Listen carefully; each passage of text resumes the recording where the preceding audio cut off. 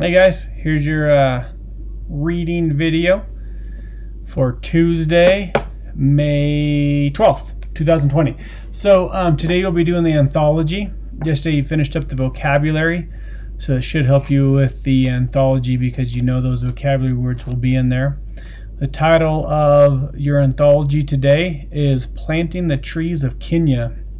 So again, you'll need to go into your Wonders webpage. You need to click on resources and you need to go to the reading, you need to go to the anthology, and it's unit 6 week 4, and remember this is our last unit, and we only have one new week left. But unit 6 week 4, Planting the Trees of Kenya, you will have 5 anthology questions as you always have. Read the text carefully, listen to it as well if you would like, it'll help you. And then when you get to the 5 multiple choice anthology questions, remember to read the questions carefully and read each of the answer options carefully as well.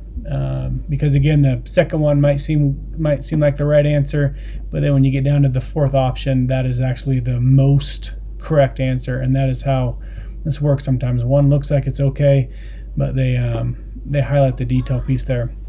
You'll also be wanting to use a Google document.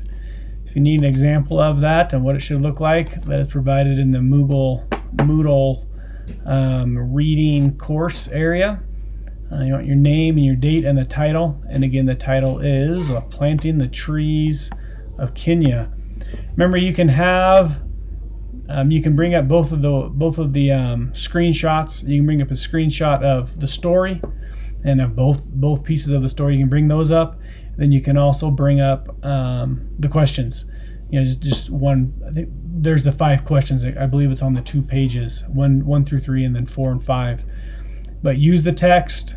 It'd be the book in this one. I was thinking about the cold reads. But the book, flip through the pages, turn through the pages by clicking on there. Keep it open. It's open book.